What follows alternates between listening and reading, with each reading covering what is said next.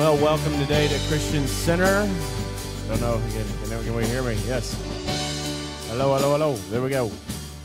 Welcome again to Christian Center this morning. If you could turn and greet one another, not in the name of the Lord, but with your name so they know who you are. All right.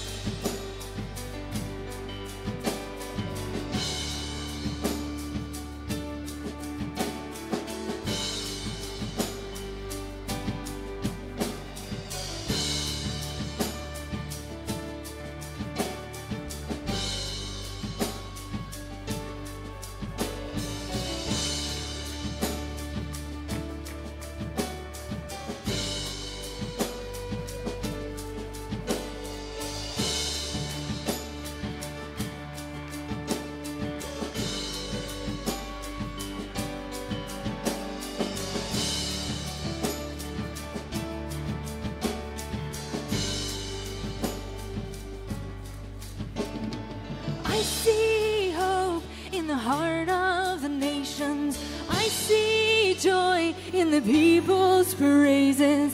I see the gates of Jerusalem swing wide.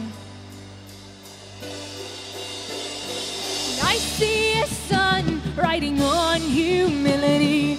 I see a man coming in authority. Perfection carried within brokenness. With the angels, the creatures, heaven will testify. With all of creation, the earth it will reply. Oh, hallelujah, hallelujah, hallelujah, we adore you. Oh, hallelujah, hallelujah, hallelujah, we adore you. Hey, hey, oh.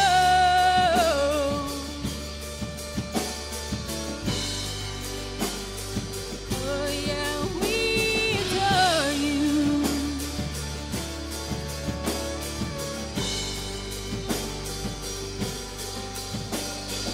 Love pours from the heart of a father. Redemption flows like blood and water. This perfect life freely sacrificed. I see grace that is like no other. Mercy comes as a crimson color. I see a lion who became a lamb for me. With the angels, the creatures, heaven will testify. With all of creation, the earth it will reply. Yeah, we say, hallelujah, hallelujah, hallelujah, we adore you. We adore you, God. Oh, hallelujah, hallelujah, hallelujah, we adore you. Yeah, worthy is the Lamb. Oh, we adore you, God.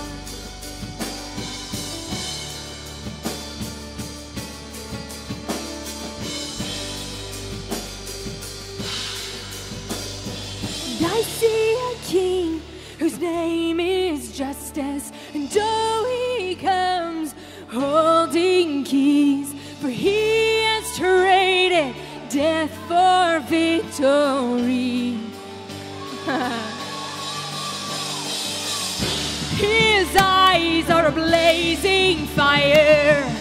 His name is faithful and true. And on his robe it is written King of Kings. Hey, and hallelujah, hallelujah, hallelujah, we adore you. Oh, hallelujah, hallelujah, hallelujah, we adore you. Yeah, Christ the Lord, you are Christ the Lord, we adore you, we adore you. I see a king whose name is Justice, and oh, he comes holding keys, for he has traded death for victory. Yeah. His eyes are a blazing fire. His name is faithful and true. And on his robe it is written King of Kings. Oh, yeah. And hallelujah, hallelujah, hallelujah, we adore you. Oh, hallelujah,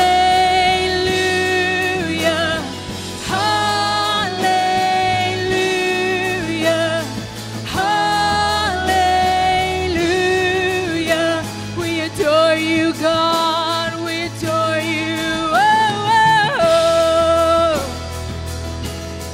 You are worthy, you are worthy, and I adore you with my whole heart. I adore you, oh, with my whole heart. Worthy is the Lamb, worthy is the Lamb.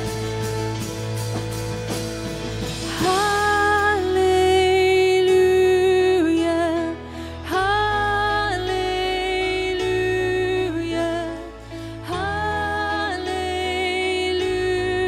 hallelujah, we adore you. We sing hallelujah, hallelujah, hallelujah, we adore you. Come on, one more time. Oh, hallelujah, hallelujah, hallelujah, we adore you. Oh, it's good news. Hallelujah,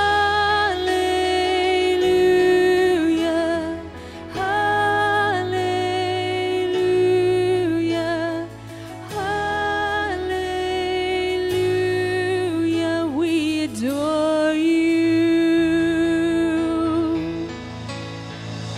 God, we adore you in this place. We adore you in our song and in our worship, because you are forever worthy. You are forever worthy. You are always holy. You are always worthy of our praise. It's good news. God, we come with joy in our heart because it's good news.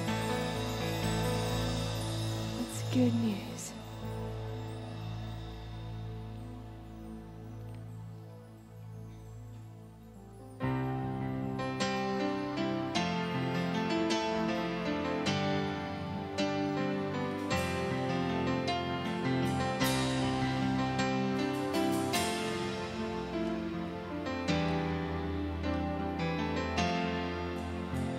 I went to the place he was dining to pour my life on my love, and I wrapped my hair around him, and the fragrance drifted up, but I didn't even notice when the beast began to judge.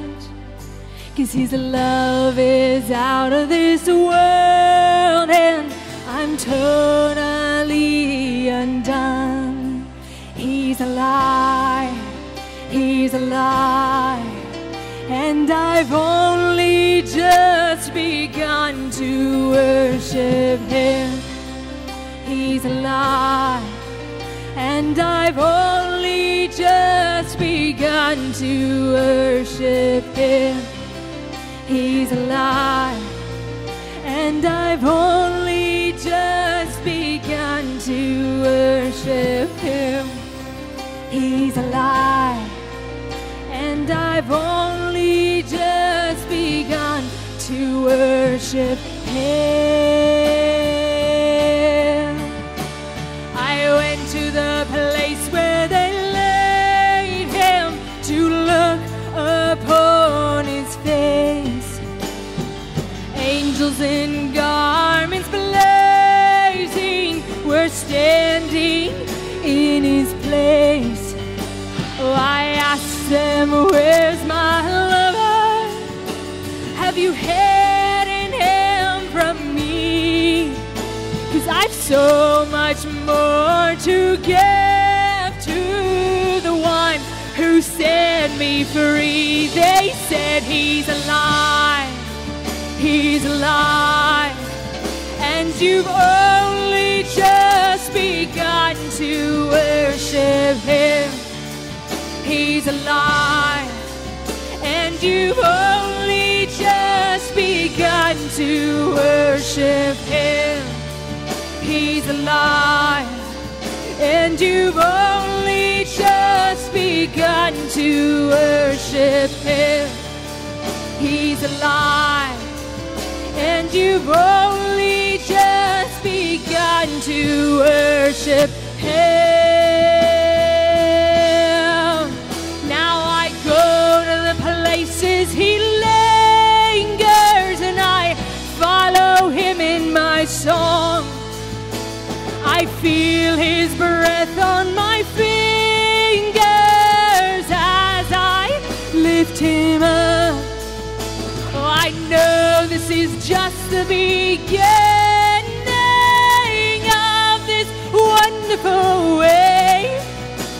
I'm riding on a ribbon of never-ending praise. 'Cause you're alive, you're alive, and we've only just begun to worship you.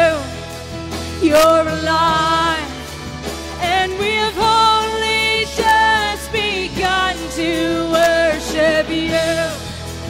You're alive, and we've only just begun to worship you. You're alive, and we've only just begun to worship you. We've only just begun to worship.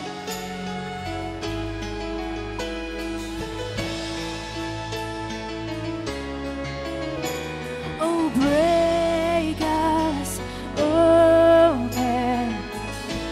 We've got so much more for you. Won't you break us open? We want to pour it all on you. Won't you break us so much more for you. Won't you break us open? We want to pour it all on you.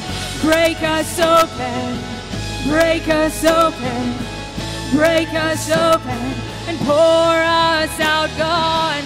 Break us open, break us open, break us open, and pour us out. Break us open, break us open, break us open, pour us out. Break us open, break us open, break us open, and pour us out.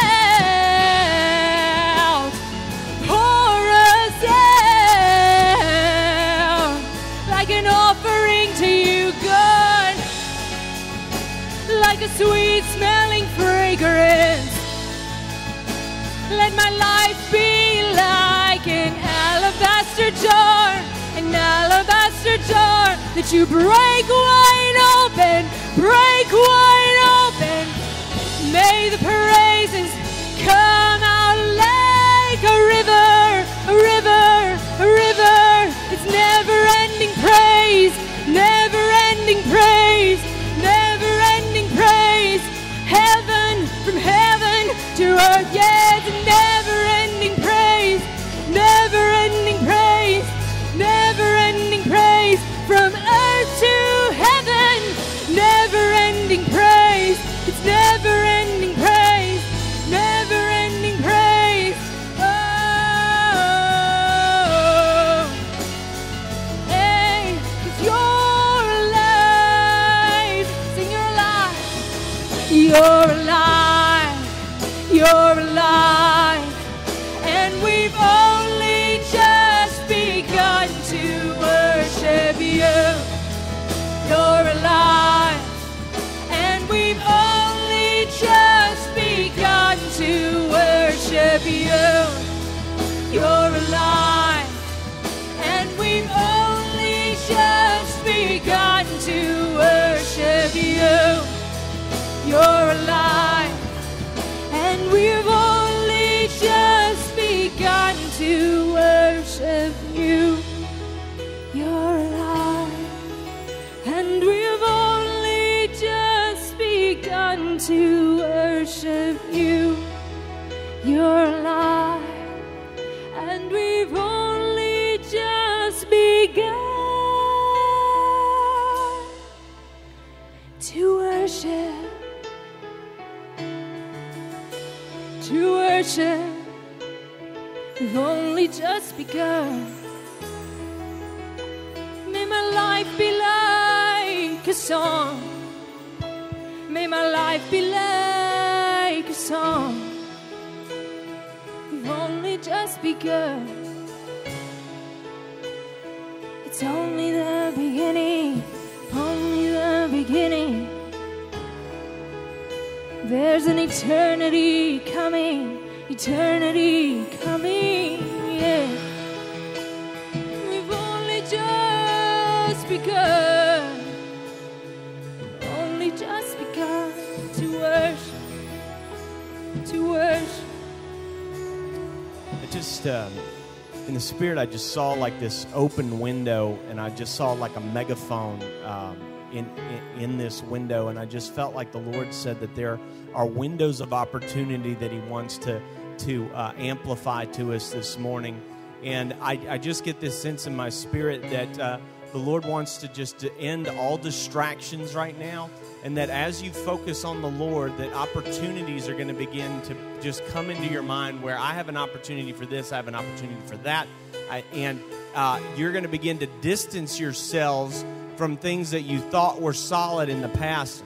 And I just felt this, that there was just this opening of that. So, Father, I just thank you right now, Lord, for these, Lord, these windows of opportunity, Lord, that's here this morning, Lord.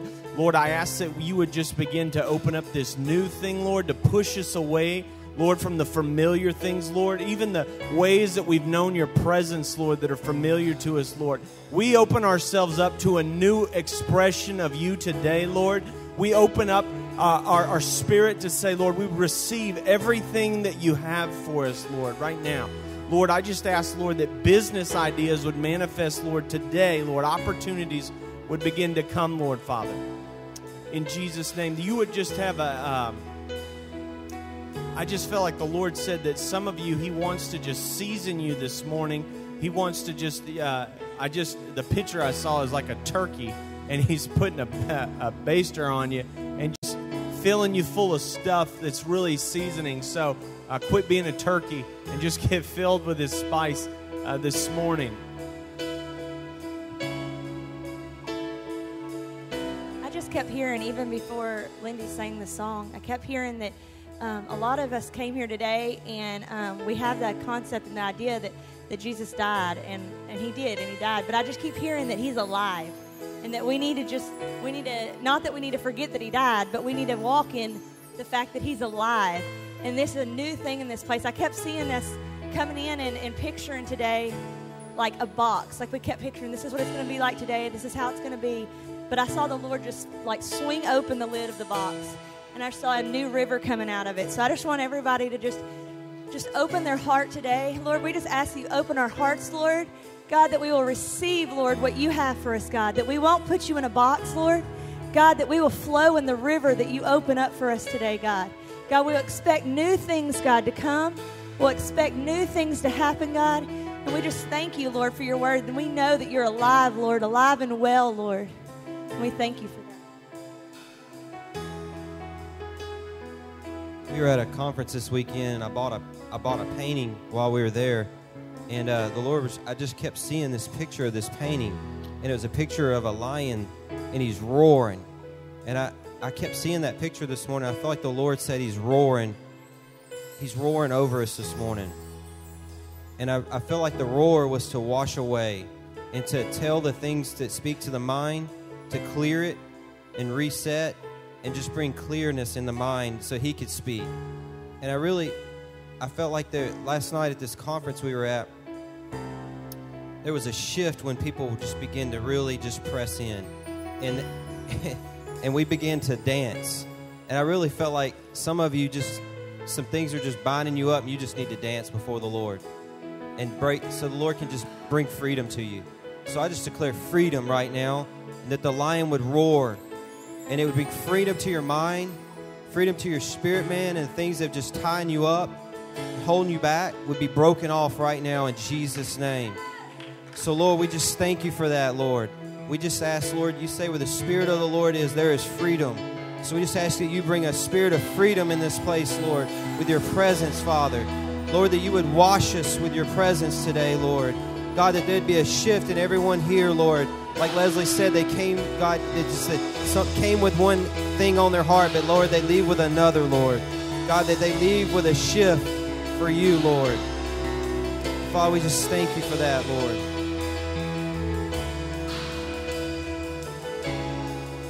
When Leslie said a new box being opened up and a river coming out of it, the Lord showed me a vision, and I saw us in this church worshiping, and there was a glow of glory on each one of us. And then, it's like He pulled a string, and He tied us together and concentrated us, and then the Lord opened the top of the bag just slightly, and a beam of glory shot out of the bag and shot up through the atmosphere, and God's glory collided with our glory. And it then went around the earth, and it began to encompass the earth with this fiery glow of glory. So, Lord, right now we release the glory on us. We don't come just to receive, but we come to meet you, God, and to have the glory that you placed on our lives collide with your fullness of glory. And we say, come, God, let the glory, the knowledge of the glory of God be known in this earth as water covers the sea. In Jesus' name. Let's just worship Him now. We just worship you, Lord. Oh, we worship you, God. You're alive, and we've only just begun to worship you. We've only started, Lord. You're alive. You're alive, Lord. And we've only just begun. You're alive. Yes, Lord. You're alive, and we have only just begun to worship you.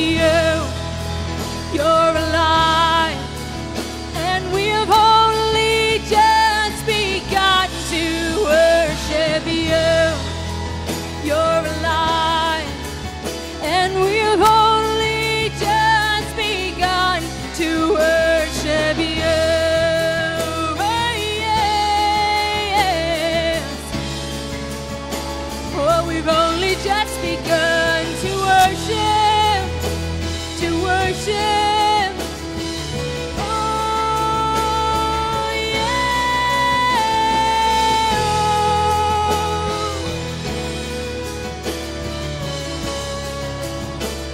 He's surely alive. My God's not dead.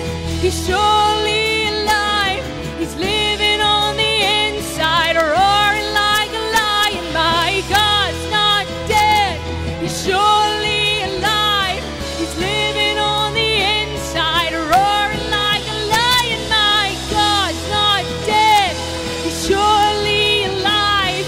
He's living on the inside, roaring like a lion. My God's not dead.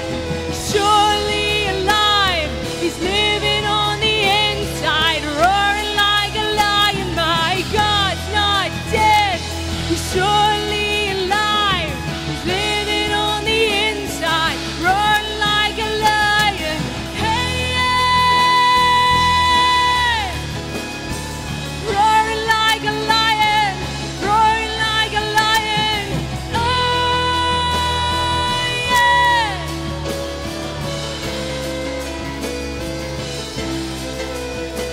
He's alive, he's alive, and we've only just begun to worship him.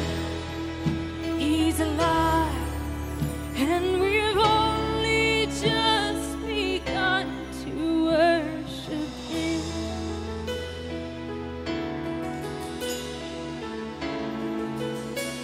I just heard the passage when Jacob had built an altar where the ladder ascended and descended, where the angels would go up and down. And it was a demonic controlled area. It was, the enemy ruled the land. And he built an altar, and Jacob said, this is none other than the house of God. And I want you to know, no matter what darkness is going on around you, look at our nation, whatever, it doesn't matter. We can build a place in the Lord that we can say, this is none other than the house of God. This is a place where he dwells. This is a place where he speaks and functions and flows through. And I kept hearing Psalm 83 this morning, and I just want to decree this over us in our intercession. It said, David prayed, and he said, oh God, remain quiet. Do not be silent. Oh God, do not be still. And it was a cry of his heart because the enemy was trying to destroy all of Israel. And I want you to know, you know it as well as I do, that the enemy wants to destroy you and the church of Jesus Christ. But we are to cry out to God that he would not remain quiet concerning that he would not be silent, and he would not be still concerning the plans of the enemy against his people. And so we just decree that. We pray that right now, Lord, that you would no longer be silent. That, Lord, that you would no longer be still, but that you would rise up just like you did in Midian. That many times that you overcame the enemy, Lord, you sent the enemy into disarray. We just ask that, Lord, your move of your hand would start today. Lord, in this nation, Lord, the enemy that's trying to destroy the body of Christ, Lord, that it would be thrown into disarray. And we ask that your hand would move on behalf of your kids, upon your children, Lord. In this hour, Lord, we cry out for it. Hallelujah. Hallelujah. And the Lord spoke to me clearly, and he said, many of you came here for many different reasons today. Some just because it was the day of the Lord for you. Some just for whatever. You have a need, whatever. The Lord said, you came here for one reason, but you'll leave with another. And I felt like the Lord said, I'm going to transform you and just move your mind into a new place. And I heard this. The Lord said, I'm about to tweak some of you. I'm about to squeeze you a little bit and move you a direction that you need to go so that you can fulfill your prophetic mandate in this hour. You are going to receive a clear word from the Lord by His Spirit today, and the Lord's going to begin to adjust your walk. And I felt like some of you are stuck in a place like you're on a treadmill, and I saw that in the Spirit. And the Lord said, I'm about to get you off the treadmill, and you're going to begin to flow and run after me with all your heart. And as you do, I kept hearing this, that the endurance of the times past, in other words, what you've gone through in the spirit of endurance, the Lord said, I'm going to give you the strength to run long distances in the future. And you will not grow weary and you will not grow tired in this coming season. The Lord's about to break off weariness off of many minds, so much so you will feel like there's not enough time in the day to complete your mandate. And you'll wake up with energy the next day because you didn't get to finish the day before. And there's going to be a whole activation of an energy that only comes from the Lord. For His eyes will be upon you and your eyes will be upon Him. So I felt like there's a real shift of the spirit of vision. And God's about to change many of your visions. You've been going after one thing, but after today, you're going to go after another because the Lord's going to tweak your vision. You're going to see where it's been selfish. You're going to see where it's been self-absorbing. And you're going to get a mindset that it's for the kingdom and for the King. And so this morning, the Lord said, I'm about to anoint with scrolls of mandates this morning, a royalty with royal designations and decrees as you leave this place. So I call this day a congressional meeting. I declare that there will be commissionings this morning upon many of us as we go forward. So Lord, I just ask for the activation of this word, these prophetic words that have come forth, the prayers that have been cried out. We just ask for a full activation in this hour. We say this is the day you made, and we're going to rejoice and we're going to be glad in this day because we knew we were born for a day such as this. And we honor you today. We honor what you're doing in the earth and your purposes for this day. And we give you praise in Jesus' name. Amen. Let's give the Lord a clap. It says, clap your hands, all you people, and shout unto God with the voice of triumph. So we just shout before the Lord. We fulfill the scripture. Amen and amen. Hallelujah. All right. All right. Hug 2 or 3 people and tell them you're about to be tweaked. You're about to be tweaked. Tell them. God's about to shift them. All right. All right. God's brought some instruments today here to tighten us up. Hallelujah. Well, amen. I'm glad you're here this morning.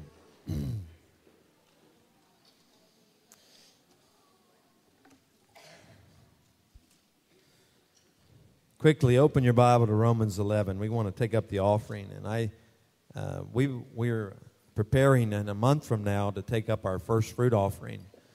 And do we have those CDs? Are they back there anywhere? They're in the office. In the bookstore. Okay, good. Brother Robert Henderson released a word on first fruits, and some of you weren't able to be here. So when I say first fruits, you may have a different meaning. I encourage you. We're giving away the free CD from that service. So they're in the book room, bookstore back here.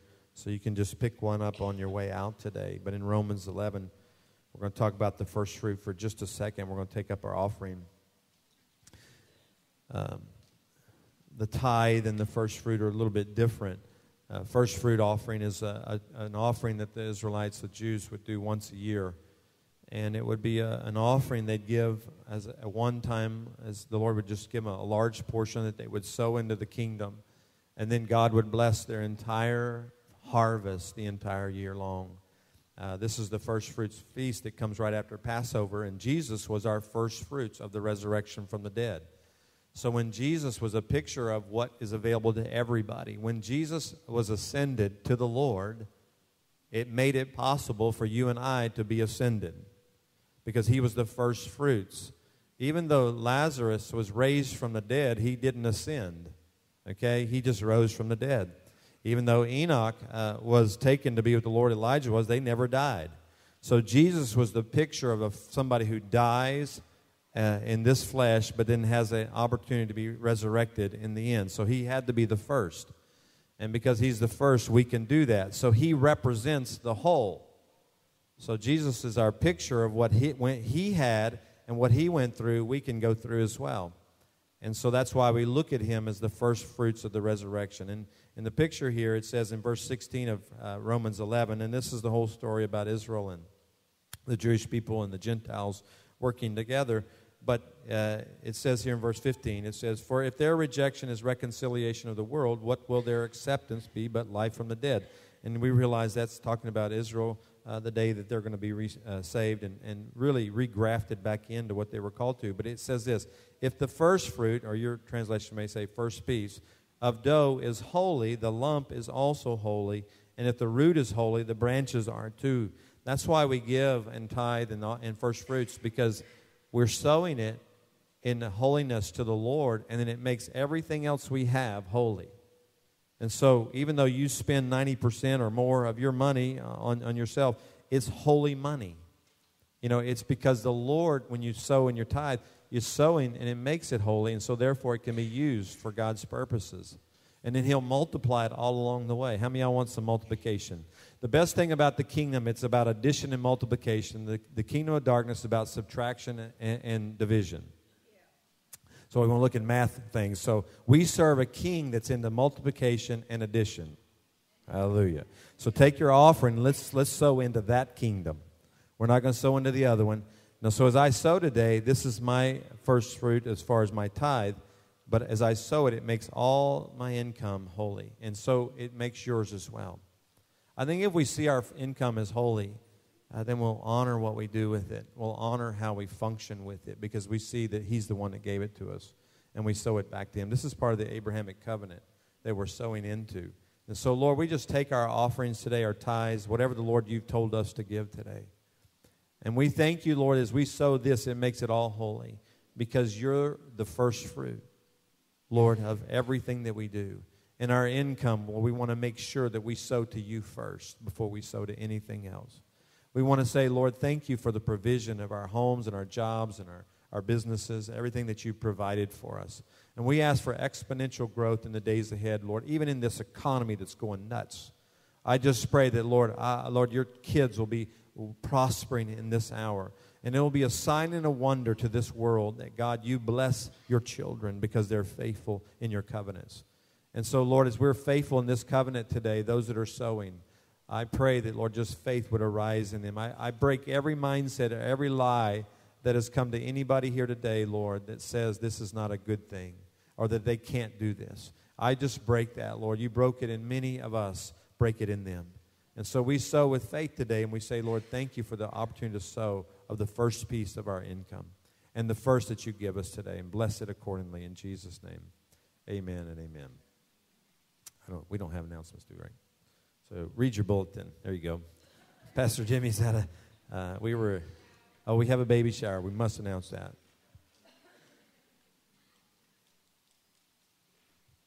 We have a baby shower this evening, actually, for Jack and Stacy Dysart. Would y'all please stand up so everybody can see who you are?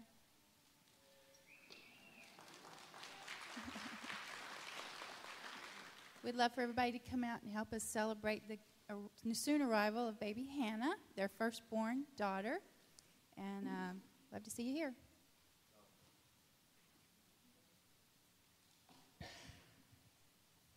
We're going to have it's going to be the second Saturday in March. Looks like March 9th on my calendar, my wife's calendar here. We did a fundraiser. You may have seen, like, my kids and Isaac Paul selling cookie dough and all that kind of stuff through last year. We raised some money to redo the playground outside. And what we're going to do is we have mulch that's going to be coming in, like, that Friday. And we need some men, women, whoever, to come and to help out we're going to do a work day. What we're going to do is meet up here at the school or the church at 8 o'clock that Saturday morning, and bring wheelbarrows, rakes, anything that you have that you can help with. And we're going to spread the mulch. And we also have to, I can give more details later, but we're going to have to build the boxes around the playground stuff to put the mulch in. So we're going to need some help. Thanks. Okay. And we are starting a school of ministry. We're going to cut off our registration tomorrow night. So if you haven't joined by tomorrow night, you are expelled. You can't come back, all right? So this will be the last night, and you'll be a little bit behind, but we pray a spirit of acceleration on you and that you can catch up with the last two services. We have a basic prophetic class, we have a second-level prophetic class, and then we have a redemptive gift class. So if you haven't been to any of those classes, we invite you to join. They start at 6:30 tomorrow night. All right, y'all ready? Lord, we just ask for your word to go forth today in power and might. We ask that, Lord, our hearts be open to receive your word today. Lord, you have a shift for us, and we want to be a part of this shift. We will honor what you're doing in the earth. In Jesus' name, amen. There's my friends from Lafayette. I heard we have a group of, how many Lafayette people we have? Okay, well, let's welcome them this morning. Hallelujah. Okay. We love our children. We love them so much, we're going to let them go. All right, ages 6 to 12. That's not verses, that's ages, all right. What do y'all call people from Lafayette? Are y'all Cajun? That's good. I didn't know if y'all had a Lafayetteans or something. I didn't know what y'all call yourself. We love Lafayette. We ministered down there before, and we're Todd Trahan and you guys. I know this is my friend. I've known you forever. Gosh, I'm glad you're here today. All right. Well, today is a special day. Every day is special, but today's a really special day because today is a holiday in the spirit realm as well as on the Jewish calendar. And today is Purim, or Purim, or if you're from southern Israel, Purim. It just depends on where you're from. But the Hebrew way of saying it is Purim, and it's the story of Esther. So I want you to open the book of Esther, if you would. And Esther in your Bible is just one book before Job, or Job, depending on where you're from. And, all right, so you can just find that. Ezra, Nehemiah, Esther. I like when kids learn the books of the Bible, and it always helps them remember where they are. It's one of my favorite stories because not just because the story's so good, but because of the victory that was won. And I believe that we are going to see another day of Purim. And we're going to see battles. We know that at the end of the age, there's going to be a great battle in Jerusalem. Zechariah tells us that 2 out of 3 people will die. So we know there's some prophetic that's unfulfilled as far as the end of the age. And so Israel is not going through some of its what you'd call a Holocaust and hardship. And so we are going to lay this out for that reason. And we are in a season of commissioning and everybody taking their rightful place governmentally. Okay? So I want you to understand that. And I want to do something real quick because I want to raise up Esther's here this morning. All right. Now, you guys, you'll look good in a dress. Just chill out, all right? We're all called to be the bride of Christ. And I'm going to ask my elders to come, and Brother Gary Miller and his wife Terry and Walter and Sissy, and if they'll come forward here. And I want to do this because the Lord told me today was a day of commissioning. So I want to start with these guys, and then I want to commission you guys at the end. All right, is that okay? Because God, some of y'all, we got so many new people here that y'all don't even know these people. And I love these people because they're my elders, and not that they're older than me, but they are. All right? They say an elder is anybody who's 10 years older than you. She's not 10, so they're not that. And so these guys have been walking with us for a long time, and we've gone through a lot of shift in leadership through the years. And this is Gary and Terry Miller, for those that you don't know, and this is Sissy and Walter Johnson. And they've just been faithful and with us. And Rob and Deidre are with us, too, as well. And they've been elders here for a long time. And but we want to commission them today, recommission them is a better way of looking at it, because we're in a season where we're moving out of the congregational mindset and into an apostolic mindset. So these roles of these guys are going to be different. The word elder it does mean old. Hallelujah. I like your gray hair, brother. There we go. But it also means somebody who is in the council of the celestial. And so these guys' responsibility and their wives' responsibility is to go to the heavens and get counsel from heaven. And to be counsel for us and for counsel for you. So I am telling you that you don't have to drag me down and find me to get counsel. Hallelujah. But these guys carry counsel, and they're wise. It's not just because they're old. They're not old, because I'm not far behind them. But they have been tested in life. All of them have. And they have been proven to stand with the Lord in the midst of every crisis. Okay? These guys' lives are not perfect. That's one thing I require on my staff and leadership is you cannot be perfect. So that makes everybody here qualified, all right? So none of us are perfect, but they have a place where they trust the Lord with all their heart, and they lean not to their own understanding, but they lean to the Lord's. And so I want to commission them as a spirit, as a picture here today of like Esther being touched and being anointed to be a queen, to be somebody who rules governmentally in that, because our whole house is in a shift here. And if you're with us, you're in the shift with us, so get ready. You know, you're going to come. I'm going to ask John to come, if he will, and Brother Rob, if you'll come up here. I want you to help me lay hands on these guys and just release a commissioning. Now, at the end, we're going to do it for all you. Do you want it? You're going to get it. You showed up for one reason today, but you're going to get touched in another. Lafayette's going to be shifted, not because you came here today, but because you came here on this day, all right? The Lord ordained that. And so, what's that? Okay. So, and so this is something in the Spirit. When we do this in the Spirit, it shifts everything. I remember when I was doing deliverance on a demon-possessed girl once, and I had a whole team of people praying with me on this girl, and I was the only one that could cast the demons out, and I was really frustrated because I said, Lord, these people know Jesus just like I do. Why can't they get them out? You know, and the Lord really just began to work with me, and I called a deliverance minister, and I said, what's the deal? And it said that to me, the demons recognized you as authority, and you had not commissioned them, and so they didn't recognize them in your presence. And I thought, well, I never understood that realm and so forth. So silly me, I said, well, okay, I'll trust this lady. I don't even know if she'd tell me the truth. But anyway, and so we did the next session. I commissioned them in front of the girl that was demon-possessed, and immediately they started casting out demons. And I thought, wow, because, see, the enemy understands protocol and alignment. The only people that don't really are the church. And I'm not talking about submitting to people and all that. That's not what I'm talking about. I'm talking about alignment. And so when God anoints somebody, the anointing of that oil, it's like it goes down Aaron's beard. It just flows all the way down. And so I want to give them some. I got a little beard. I'm going to give them some of my oil here, all right? Now, I sit under guys like Chuck Pierce and Paul Keith Davis and other guys, and theirs flows on me.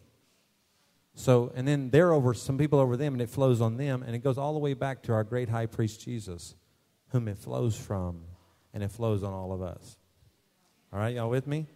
All right, so let's pray for these guys. Lord, I just thank you for Gary and Terry and what they carry in the Spirit.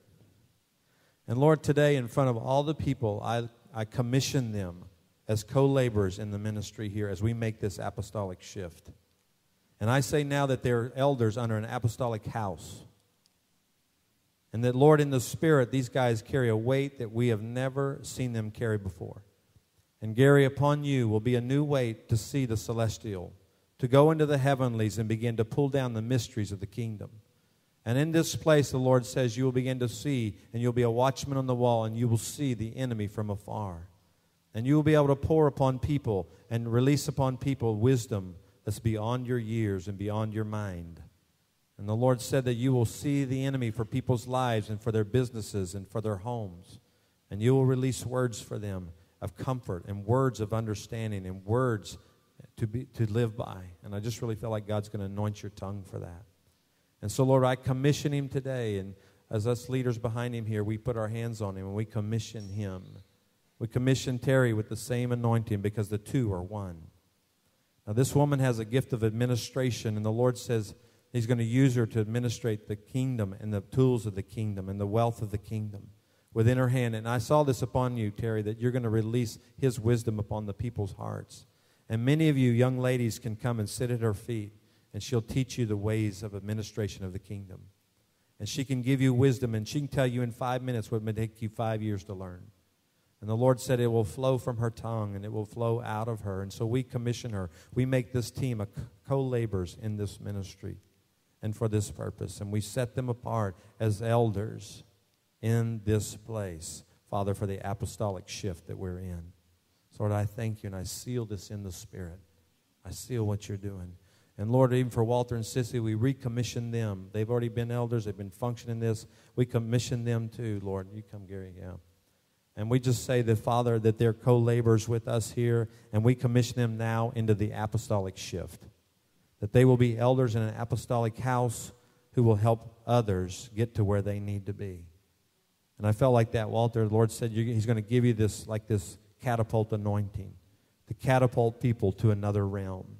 You're going to give them words of wisdom. You're going to look at them in the Spirit and say, look, this is your issue, or this is what needs to happen. And as you do, you're going to speak 5 words that will make 5 years of difference. And so I felt like that's a whole anointing upon you. And I know you're a lawyer, but there's a whole thing about the law of the kingdom of God is in you. And the Lord said you'll carry His law of His kingdom. And as you walk in it, it'll be a testimony. And the Lord's going to erase years of discouragement. And He's going to erase years of what it seems like failure, of some things that you've been desiring to see. And so I felt like this is your season as you move in this shift. And for Sissy, this is a visionary. This woman sees like nobody's business. But it's a whole thing that people don't understand what she sees. And the Lord said He's going to give you words to go with what you see. He's going to give you spiritual words. And you will see where we're going. You're going to see what's going to happen. And so I commission this team right here as one, as elders in this house. And so I just feel like this is your season. Esther's are here. And Lord, I just commission this whole team here. And Lord, I also want to pray for Rob. I know Dieter's not here, but we just pray for him and pray for Rob. And as he's in this transition season for his life. And Lord, we thank you, Lord, that you commissioned him long ago. And you set him apart long ago.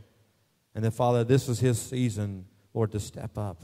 This is his season to begin to walk in his mandate and his call. And we commission him, Father, according to your purposes, Lord. We pray for a shift in his heart, a shift in his mind to see, Lord, that what you want to see for him. Lord, I just pray that I just felt like, Rob, that Lord's going to bend your mind and your heart to see things differently. And you're going to see him in another way you've never seen him before. You've been walking this walk a long time, and the Lord said you're going to walk in a greater capacity in the days ahead. So, Father, we release that mandate to him as well. We honor him today. We honor what he carries and what the fruit that's in this house from what he walked in. Lord, I thank you for that in Jesus' name. Amen and amen. Rob was my youth pastor for a while, and so I have a lot of fruit. John was one of his disciples, and so any problems you have with John, please go to Brother Rob, all right? If you would. All right. So that's a prophetic picture. The Lord wanted me to do that first before we get into Esther as far as what we go with here. And y'all really look at them now in a different way. Look at them as leadership in a different way. And they're really good, great counsel for me. And they just walk with me. And we don't have governmental problems in this house. I'm sorry if that disappoints some of you. But we don't have that because, see, we are all walking as one vision for the Lord. And I just love that. I've been in bad government. I have. I've been a part of it. I've been part of the bad government, whatever. And the Lord has just shifted us that way. Now, today is Purim, like I said, and it's a story of Esther. Y'all know the story of Esther very well. I'd encourage you to go read it again today after the service or tonight or sometime this week because it's a great festival. And if you know the story, the king wanted to replace Vashti and her queen and just begin to look. And so all these people were pulled into, all these women were pulled in. And Israel was in captivity at that time. And Esther was being taken care of by her uncle Mordecai, who, because she didn't have a mother or father. And he is a type of the Holy Spirit. And he is overseeing you because he watched over her. And so the Holy Spirit is overseeing you today. Because within this room are Esthers that have not been activated. You have the call within you. All you need is some beauty treatments. Some of you guys need some beauty treatments, all right? We're not talking about physical. We're talking about spiritual beauty treatments. The Lord has clearly shown me in the prophetic recently, the only reason I cannot go higher in the prophetic is because I have not died enough to self. Because there is no limitation to what God wants to say to me prophetically or to do with me prophetically or you prophetically. There's no limit to that because Moses went from a place that he could not see God to a place that he could be mouth to mouth with God. And it's because he says in Numbers chapter 12 that he kept all the commandments of the Lord. He wasn't legalistic. You got to understand that. We always think of Moses the lawgiver. But Moses, at the end of doing all 613 laws, he says to Israel, choose this day life or death, blessing or curse. In other words, here's the laws. You can choose. You can do whatever you want. You have freedom. You have free will to do what you want, but you can choose it. And so Moses was a man of choice. And he made a choice that I'm going to go for all that God has. And he said, Lord, I want to see your glory. And the Lord passed by him and showed his backside, and he showed his goodness before him. And when Moses saw his goodness, he saw the goodness of God in the land of living, and he saw that God would be more than willing to talk to him mouth to mouth. And when you see the goodness of God, you'll see that he doesn't want to keep any information away from you. He says that he doesn't do anything in the earth. According to Amos, he says he doesn't do anything in the earth unless he reveals the secrets of his plans to his prophets, his servants. So God doesn't like to keep secrets about what he's about to do. He likes to let us have inside information, and so that we'll be ahead of the game investment-wise, so that we'll know what to invest in. So when the harvest comes, we're right in the middle of it. Y'all, I preached better than you just responded. All right, that's a good word right there. Because, see, you can have an investment of what to sow your life into ahead of time, and you're ahead of the game if you listen to his voice. All right, that's what can happen here. I'm not trying to provoke amens, but if I did, hallelujah. All right. So we see that she comes into the verse, chapter 2 there. If you want to, we'll just go through some verses. I'm not going to read this whole story. But we see that who she is in verse 7 of chapter 2, and it says, Esther, his uncle's daughter, for she had no father and mother. Now the young lady was beautiful of form and face, and when her father and her mother died, then Mordecai took her as his own daughter. So we see that she was beautiful in the natural ability, but I want you to know this: even though you may not have been blessed with natural beauty, whatever, and don't think that you have been. In other words, we can find flaws in everybody. Ladies, some of you have hair damage. Guys, you have your chest has moved to your drawers. Things like that happen to us as we get older. But it's not. Y'all can laugh. Oh, all right, here we go. We don't want to get caught up in ourselves. We want to understand that it's the grace of God that we have anything good in us. And even though she was blessed with physical beauty, it was a picture of her spiritual beauty. That she had the form and likeness of God. She had the face of God. She just had not gone through the treatments in order to come to the king. And the only reason that you're not having an audience with the king sometimes is because you haven't done enough in yourself, and as far as going to Christ and say, Lord, deal with my stuff so that I can come to your presence in such a special way. And so we see that and go down to verse 11. It said, every day Mordecai walked back and forth in front of the court of the harem, because she got put in this harem to be prepared to possibly come before the king. And he came before the court of the harem to learn how Esther was and how she fared. Now the harem here speaks of the church. I hate to call the church a harem, but you know what I'm saying? It's just a place where all those potential brides come to. And so the church is a place where we all have a potential to be a bride. And he comes in, and he's like the Holy Spirit. He's going to and fro. He's hovering over, just like in day one creation, where the world was formless and dark without void, and the light came and began to hover over it. The light is his Spirit. It's who he is. And so what happens as you're in the church, the Holy Spirit's hovering over you to see the darkness and the formlessness of your life, to see if he can bring the light to those things so that you can come out of your darkness into the marvelous light. It says in day one creation that this light came and has separated the light from the darkness. So when the Holy Spirit comes into you, he separates it. I've had prophetic dreams where God is one day going to begin to divide the body of Christ between the bride and the church. I can do a whole teaching on that, about that, and blow some of your denominational doctrine. But it's a whole thing about that there's the part of the body of Christ, and according to the book of Revelation, the 7 churches where Jesus said, to them that overcome. And there is an overcoming aspect to the body of Christ that is not part of the normal. In the book of Song of Songs, it talks about this very thing that Solomon said of the brides. He said, I have virgins without number. I have 80 concubines, 60 queens, but I only have one bride. And he begins to describe the breaking down of the body of Christ. There are virgins without number in the body of Christ. Virgins are those who have had no intimacy with the king. They got married, but they don't even have an understanding that. And Solomon had wives that on paper were his wives, but he never even knew them. They got the privileges of the kingdom. They got a place to live. They got all the blessings of that. But the fact was they never got to be with the king. And Jesus said that many times when he said, did we not cast out demons in your name? Did we not heal the sick? And he said, depart from me. I never knew you. So there are those in the body that don't have an intimate relationship and they're virgins. Now they get the benefits of the kingdom because they got saved. I asked Jesus in my heart, but then that's as far as they went. Then you have 80 concubines that he has. They get a little bit closer. Then you have 60 queens. They get a little bit closer, but he has one bride. And exponentially, if you look at that, out of 700 wives, he had one he called the bride.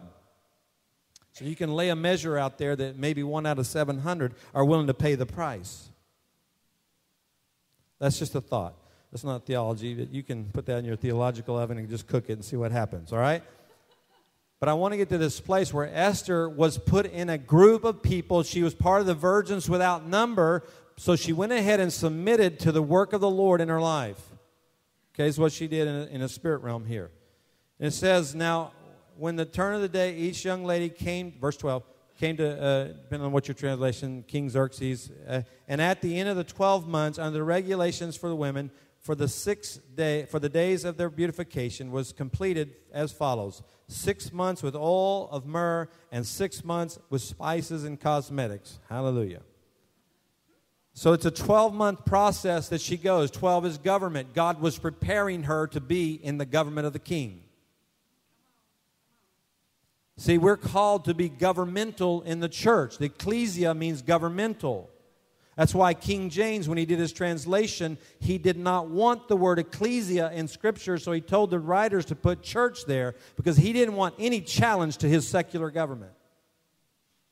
And we are to be a challenge to our secular government in the sense that we are to be ruling from heavenly places. And if these people, then Romans 13 said God appoints leaders for our good. Well, guess what? If they're not for our good, it's time for us to rule in the heavenlies and begin to remove those people from office. All right, guns are in the back, and when we leave, we're going to go to war, all right? Because we're called to do that. We don't do it with physical anymore. We do it in the spirit. Isaiah 22 says that there was a guy named Shebna who was appointed by God but used his office for his own gain. So God said, he's got to go. And so he puts a man named Eliah come in there and he throws Shebna out headlong. So that means that we have an authority as the ecclesia to begin to remove Shebnas from office. And so what has happened, we've done that in Louisiana. We have removed many Shebnas from office by the spirit of prayer. Isn't that true? We have done that.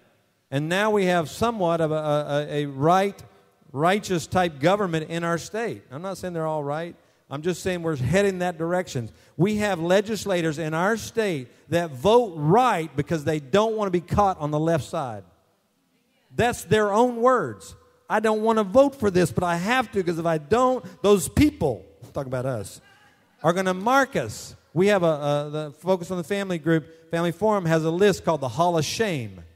And we put these people in the Hall of Shame when they vote against moral, godly issues. And these senators and these reps don't want to be on that list. So they vote properly. Hallelujah. Because we're being the ecclesia in Louisiana.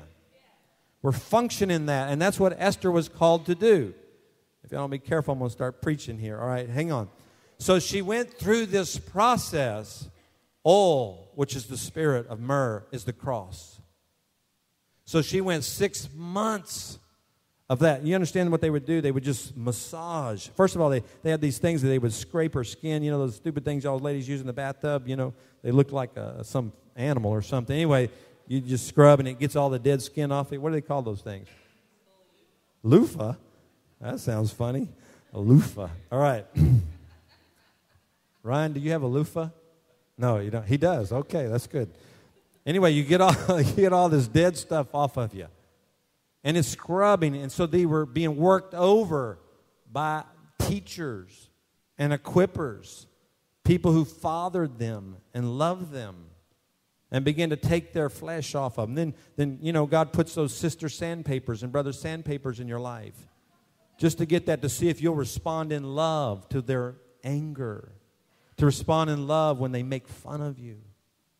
And if you don't do well, you get to do it again the next day. Okay?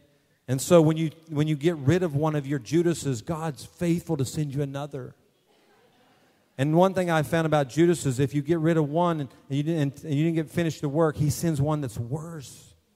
So just be thankful for the Judas you have. Just thank you, Lord, for that one. You know, at least I know what this one does. And so they begin to massage the oil of the Spirit. This is about being baptized and washed in the oil of the Spirit. And you know why they did that? So that when Esther would sweat and get hot, the oil of myrrh would come out of her. That means about the trials and the hardships of your life. When you have so much Holy Spirit in you, when the trials and fire of life come, what comes out is the Holy Spirit. What comes out is the myrrh of what Jesus did on the cross for you, that He delivered you from this situation, even though the situation looks horrible. But you got to submit to the work of the Holy Spirit. You got to let Him massage you, push you hard. You ever seen a massage where they put their, like their elbows on your knees, and then we got a massage therapist back there. She can demonstrate to you later, all right? For about $150, all right? You can do it. Is that a good price? Amen, all right. I need an offering. All right, here we go. So we do this, and she went through that, and she was successful at that. So when you succeed, 6 months is the number of man. When you succeed in allowing the Holy Spirit to pour into you as a man everything that He has, you're ready to go to the next level of training. And so she went to the next level, and she got all these cosmetics. And for women, if we study Hebrew, we get a whole different meaning on that. But it's a whole thing about the beauty of the Lord being put upon us. So that when people look at us, they don't see us, they see the Lord. How many of you ladies are willing to go into public without your makeup? Us guys do it every day. All the men said, amen, all right? So what you see is what you get. I'm not picking on you. I mean, Brother Rob always, can I say it, Brother Rob? All old barns need a new coat of paint. That's what he said. I don't know what it means, but it's what he said. All right. They didn't like it, Rob. So he's the one that said it. All right, here we go. And so this whole thing of allowing His nature to be put in us so that when people look at us, they see Him. And see, it's a whole thing. Can you be naked and be unashamed? We teach people in dreams that if you have dreams and you're naked and you're shamed, God's trying to reveal to you, you still got a lot of shame on your life. The work's not done. God still needs to work some. We need to have dreams where we're naked and unashamed. Not proud of what we're wearing, but I'm just telling you, at a place where you don't have a thing where you worry about what people think of you. Hallelujah. Don't we? We wear clothes. We wear things to cover up our inadequacies. Black makes you look thin. Hallelujah. You know, y'all can laugh. Y'all are like, oh my God, he's talking about me. We're all there. We all struggle with that because we don't have enough self-worth. We're worried about how others think about us, so we want to look good on the outside. And you need to. I'm not against that. Here, please don't come to church in another way. I'm just saying it's this whole thing that we got to understand who He is in us. And she went through that process. And it said the young lady, verse 13, would go into the king in this way. Anything that she desired was given to her to take place from the harem to the king's palace. So now, after this preparation, she can go to the king and ask whatever she wants. Hallelujah. That sounds like a good deal, doesn't it? But here's what happened. She had a teacher, an apostolic guy in the harem, the church. I don't know how you say his name, Hegai. And in verse 15 it says, in the middle of the verse, it says, she did not request anything except what this Hegai, the king's eunuch, who was in charge of the women, advised. And Esther found favor in the eyes of all who saw her. See, here's the thing. When you sit under apostolic training and equipping, you realize your desires of your heart change. And they're no longer about you, but they're about what the king would want. So we fulfill the scripture in Psalms where it says, delight thyself in the sight of the Lord, and He'll give you the desires of His heart. That's probably the most abused scriptures in the Bible. We think we can just take our desires to God and just, we delight in you, Lord, we love you. Now here's the desires of my heart. And we throw out fleshly desires. Because see here, when you've been trained under the power of the Father, what happens is His desires become yours. So when you come to the king, you don't ask on your behalf, you ask on what He would want you to ask. Are you with me? So we see this whole passage, verse 17. And it says the king loved Esther more than all the women. And she found favor and kindness with him more than all the other virgins, so that they set the royal crown on her head and made her queen instead of Vashti. Now here's the thing. It's not that the king didn't like the other virgins. It's that he saw something different on her. That's what an overcoming anointing is. It's not that God wants to favor anybody else over somebody else, but it's somebody who's willing to pay the price to go through the process to be prepared. Then he looks at you and he says, I find favor on you because you now have my heart. And if you have my heart, I can entrust to you everything of the kingdom. Because if you don't have his heart, you're going to use it to get your own gain. Somebody say, ow. All right, just come with me here, all right? Just follow with me here. I know it's a hard word, but it's in his Bible, so please talk to the Lord about that. All right, go down to verse 22. We see the whole thing. The story goes on. But the plot there's a plot to destroy the king. And it says, but the plot became known to Mordecai, and he told Queen Esther, and Esther informed the king in Mordecai's name. Now, when the plot was investigated, it was found out to be so, and that they were both hanged on the gallows, that it was written in the book of the Chronicles in the king's presence. Now, here's what I want you to get. Everything about your life is written in a book, Psalms 139. You were ordained of the Lord. We've been preaching on this on Wednesdays. You've been ordained of the Lord for great things in the kingdom. It's been chronicled. Now, I want you to get that. Every good deed that you do for the kingdom has been marked by the Lord. He keeps good records. So there is a time when we're going to ask the Lord to read the Chronicles. I remember when I was believing for finances, for a trip to Israel, and I shared the story before, I reminded the Lord of this thing. Lord, I've sowed in my first fruits. I've sowed, Lord. And I said, Lord, I ask you for provision now. And so what I did is I went to the Chronicles of Heaven and I told the Lord what was written about me because I knew I'd been faithful in something He told me to do. And so when the Lord read the Chronicles, He saw my status and He saw I had been faithful. And so provision came because it was written. But if you're not writing Chronicles with your life, what's God going to read? So we write Chronicles with our faithfulness to Him. I know that hit really hard right there, but hang in there. You know, every good boxer takes a hit and comes right back. So just come right back, all right? Chapter 3. And the king Xerxes promoted Haman. Everybody say boo. Yeah, when you go to a Jewish service, they do this whole thing where they boo Haman, and it's fun. It's a great thing to go to. And he said, and he advanced him and he established his authority over all the princes of who were with him. Now, these are ungodly leaders that the Lord puts in place. Do y'all know a few? I'm not going to name any names. But there are those that God appoints. Why? Because He wants to see if the bride will rise up and remove them from their office. Because He wants to see if the church will actually be the ecclesia and begin to govern the kingdom of God.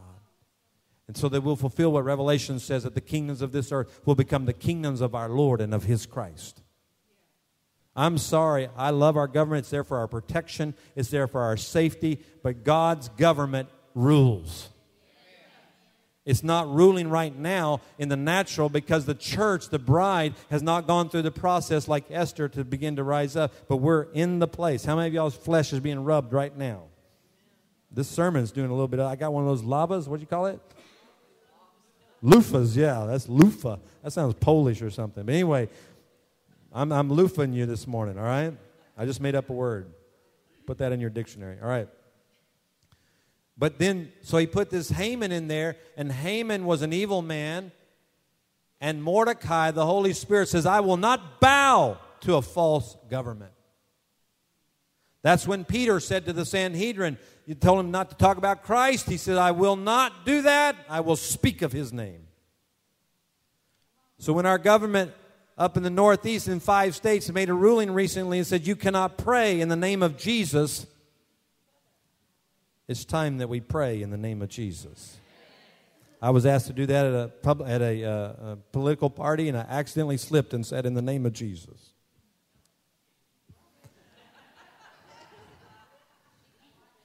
Oh, you're watching. I'm sorry. The The one that invited me to the meeting. Thank you. All right, there we go.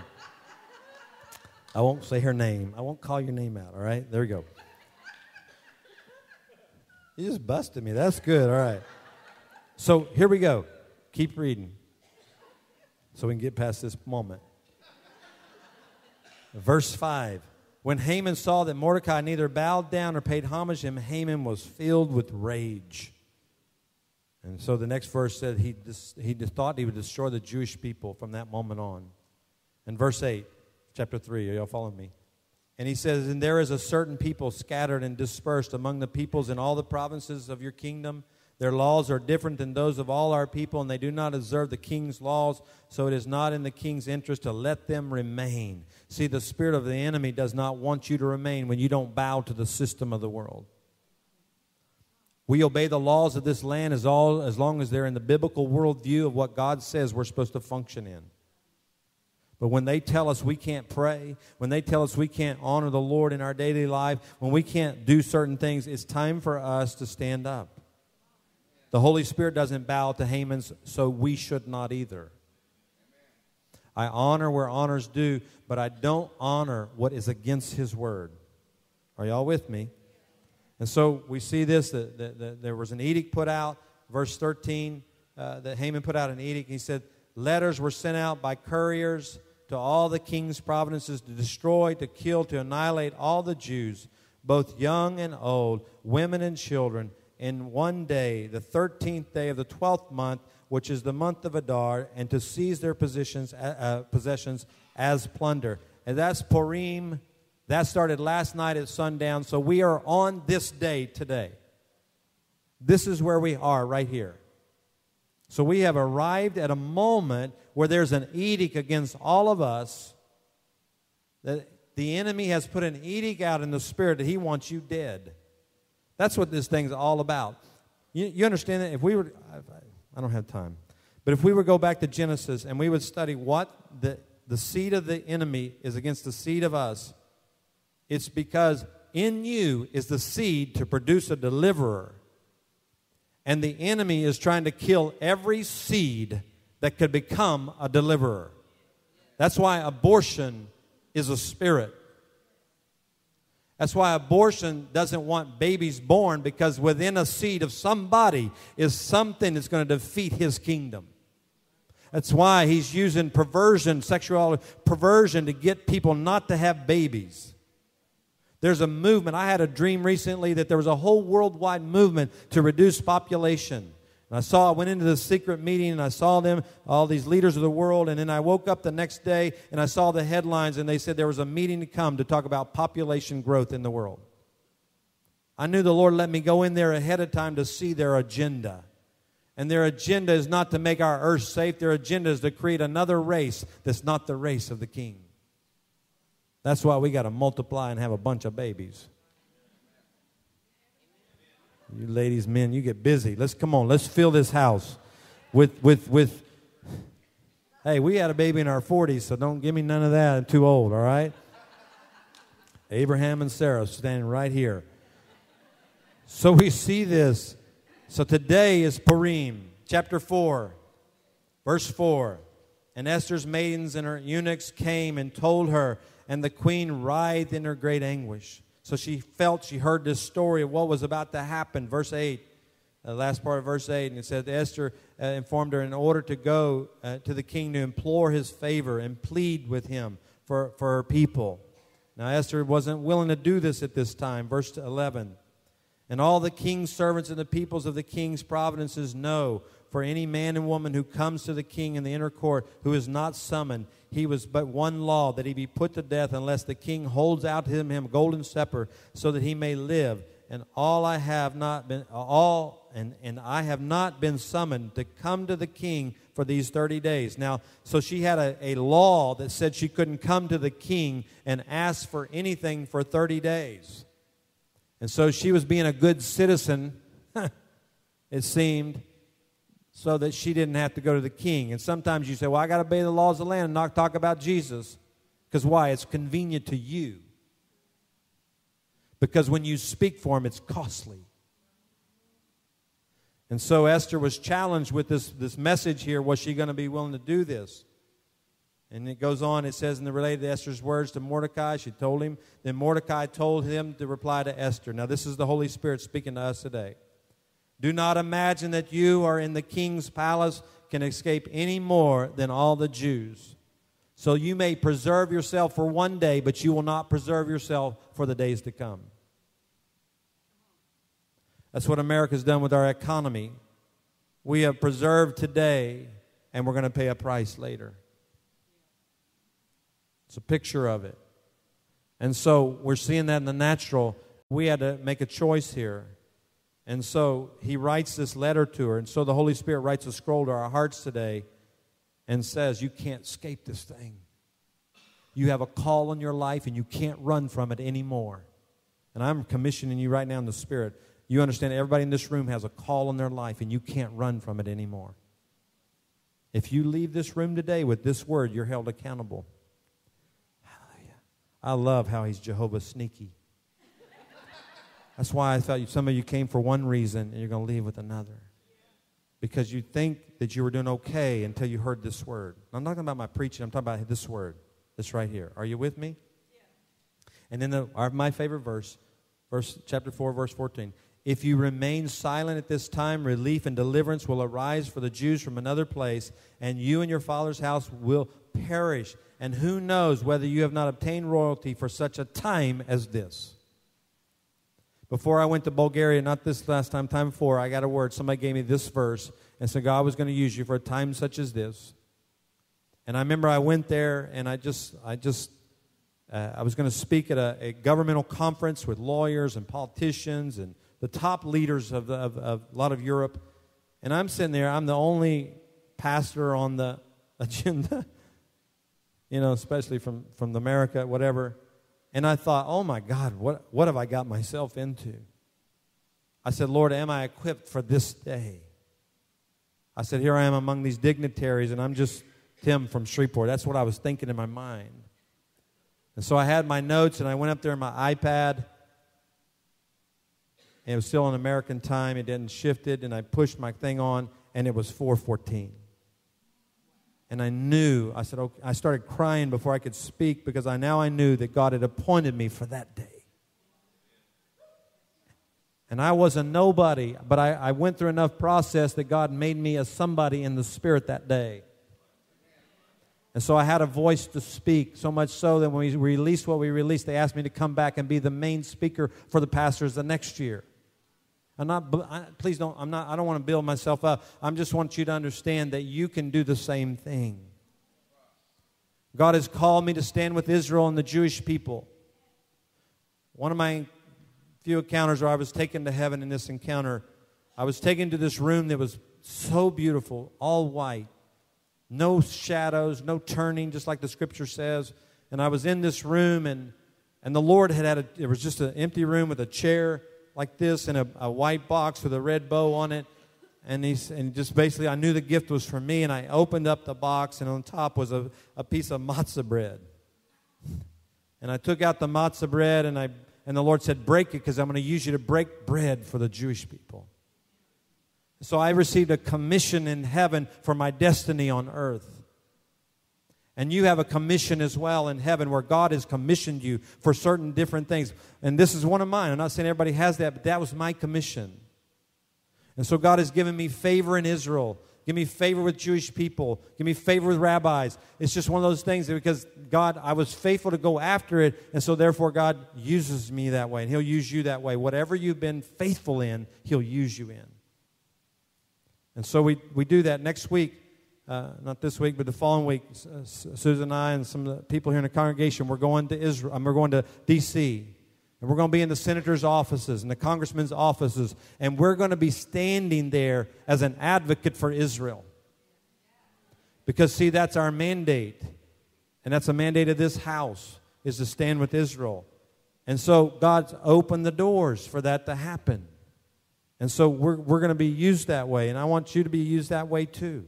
Whatever God has for you, I don't want to spend time on myself. I just want you to get a picture of that. Are you with me?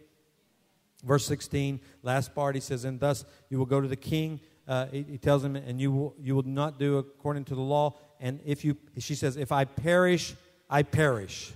We got to get that attitude. I'm going to do what God says to do. If I die, I die. My mentality is this: if I'm going under, I'm going under with God.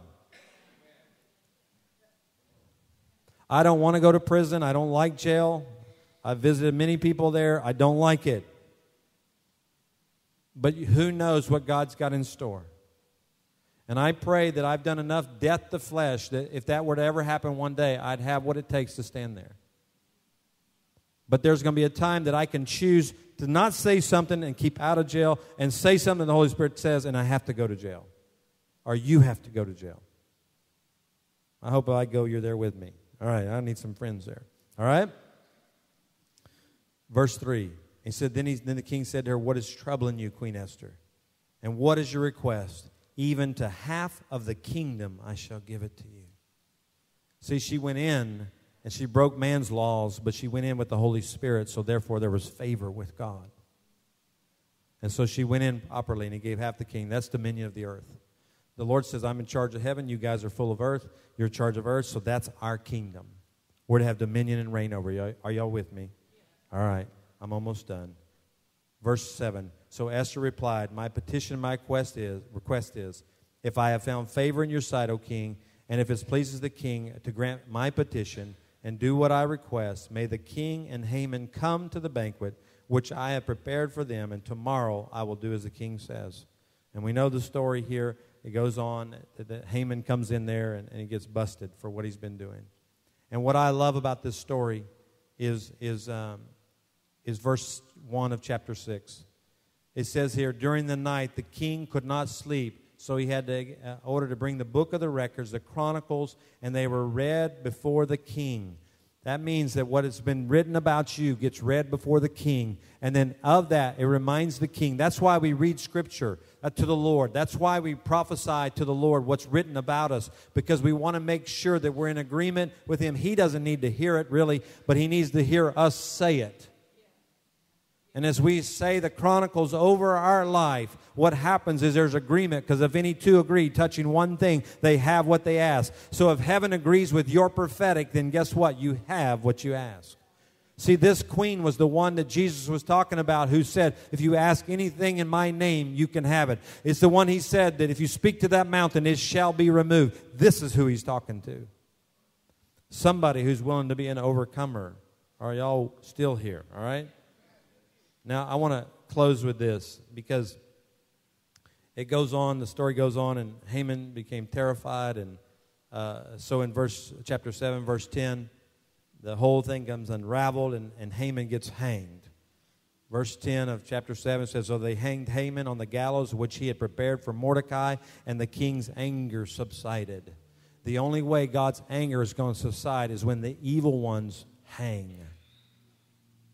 As long as evil is ruling the earth, God's anger is still available. So do we want to see God's anger subside? Amen. How do we do it? Let the enemy hang. Well, that's a better word than you caught there. That's really powerful, because that means you don't have to hang. All right? And so we see this in chapter 9. We see the whole thing there about the same day. Purim is the first verse there. There are 10 sons of Haman. And in this battle, these 10 sons are killed, along with thousands of other 500 there on this story, but up to 75,000 die. But they were killed, and then the day came where they hung them after they were already dead.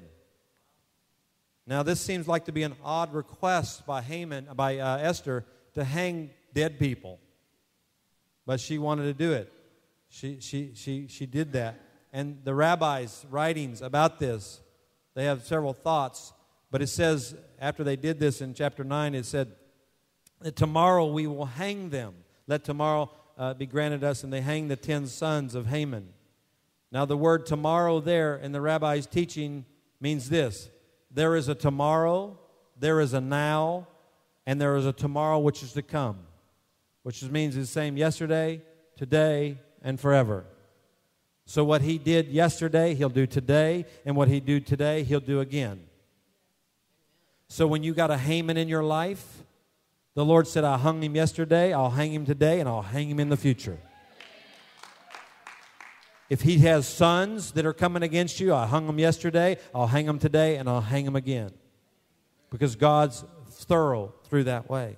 And so that's what that means. The rabbis came up with that. And so in other words, she was prophesying. What Esther was doing, she was prophesying to Haman's 10 sons that this would not be a single episode of history, but it would be repeated in another day, in a tomorrow day. It should be noted that Adolf Hitler banned the observance of Purim during his rulership. He declared it a capital offense to own a copy of the book of Esther.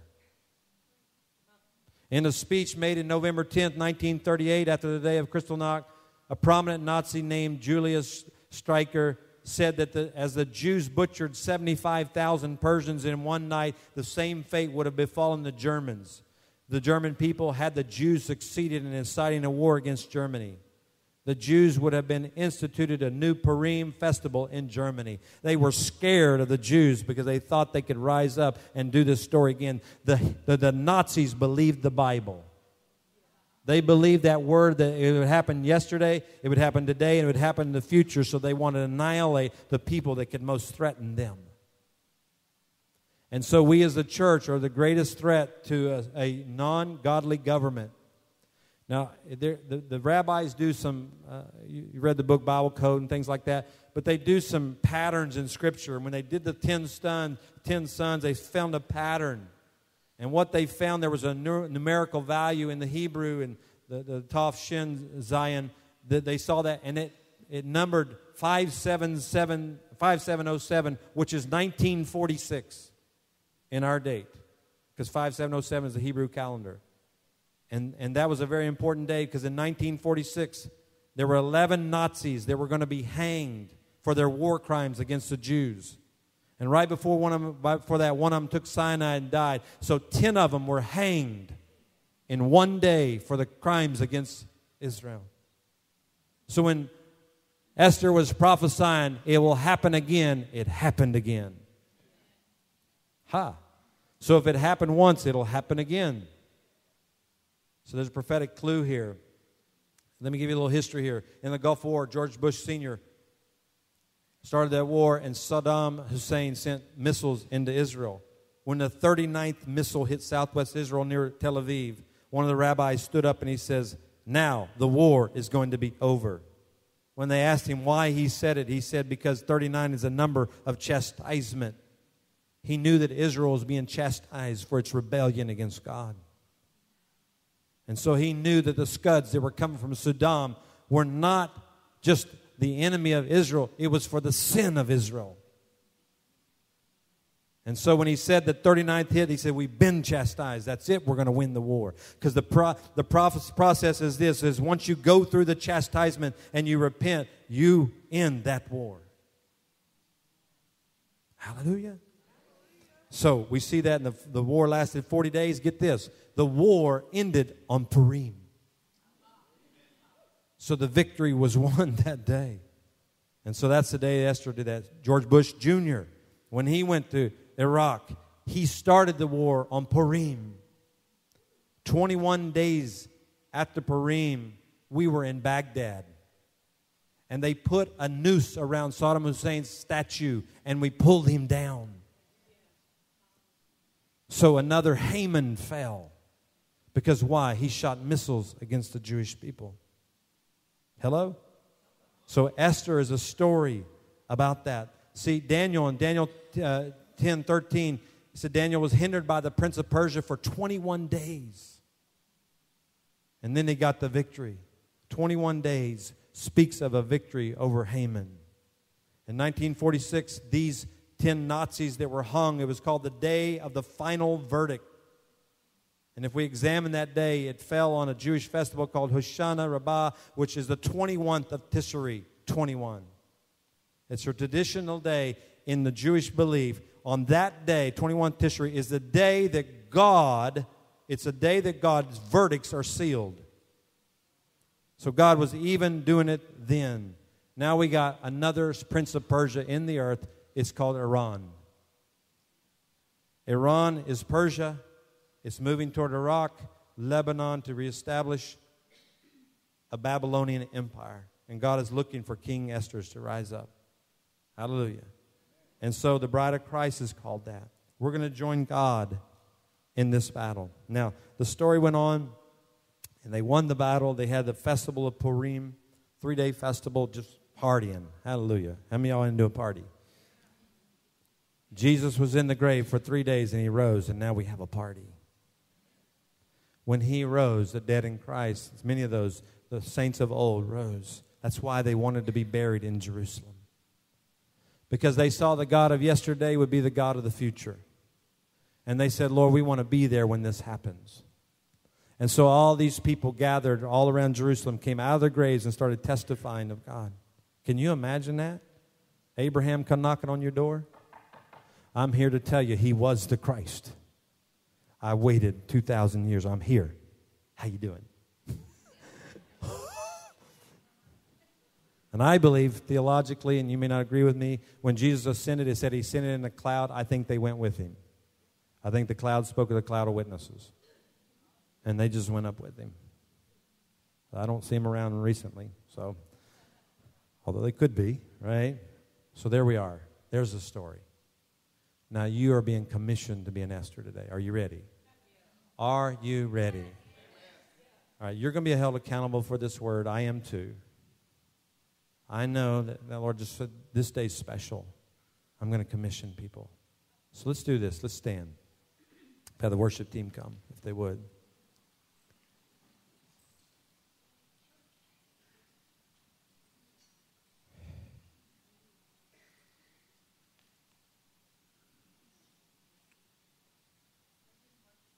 Oh, I'm sorry. Where do I have? Hey, come on up. I didn't know. That's good to know. Let's bow your heads for a second. Holy Spirit, in this room are many Esthers. In this room are many Esthers. Now let's just let the Holy Spirit move for a second. I know I preached longer than normal. Some of y'all are tired.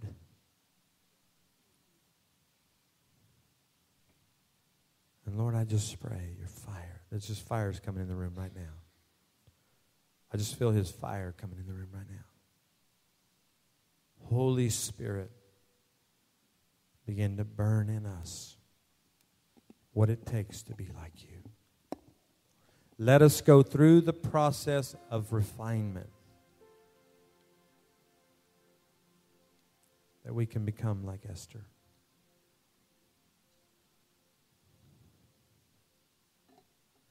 Just one night with the king, and we can save a whole nation. Some of you are just one night away from being commissioned to do a great thing. As you go through your life and you deal with your issues and you're faithful to work on that stuff, God's going to invite you into his presence. He's going to take his scepter, he's going to put it on your head, and he's going to say, you're commissioned for a new destiny. Now, Esther was already commissioned before she got the scepter, but she got commissioned in another way that day, and authority came to her. Because we can all walk in power. Everybody can believe in the name of Jesus, and people can be healed. Demons can leave. But authority comes from him. And authority is so much different because authority means the enemy recognizes you. When you walk in power, you're making the enemy recognize the Lord. I remember A.A. Allen, a great healing ministry, cast out demons one time, and Brother Schambach asked him, what'd you say to that person? And A.A. Allen said, I said to them, I'm A.A. Allen. And the demons knew that he was a child of the King. What would demons say if you say, I'm Joe Young, whatever? We want the devil to know that we have the King in us. And so, Lord, I just release authority across this room. There's a scepter here. I don't know how to explain it. It's here. I saw it floating over the room. And many of you are about to have one night with the King. And the Lord's going to come and just visit you. Just like when He took me to heaven and gave me that encounter. You're going to have one of those encounters. I'm telling you, He's no respecter. He did it for me. He can do it for you. You may not have to go to heaven, but it's nice. If you want that, just receive that right now. Just receive that right now. God, there's such a spirit of prophecy here. Let's just worship Him here for a second. Can y'all give about 5 minutes to just worship?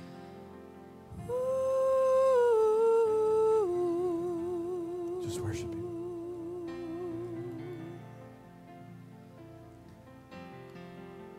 I worship You.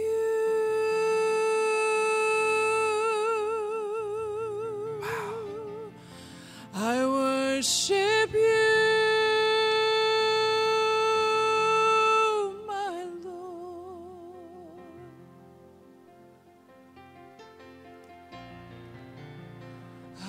Worship You, I worship You. My soul sings of You. Yes. My soul delights in You, and I worship You. I worship You, Lord. I worship You.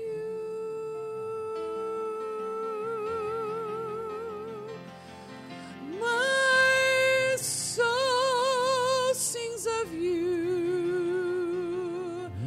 My soul delights in You. Yes. Oh, I worship You.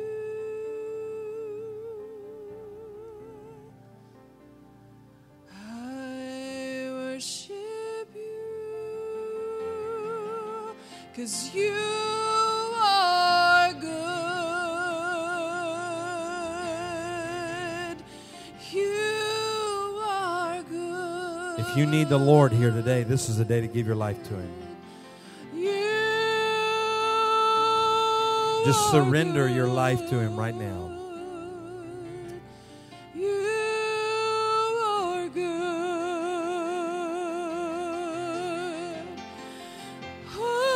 Take all of me. Take all of me. Yes. Take all of me. 'Cause You are so good. You are so good, Lord.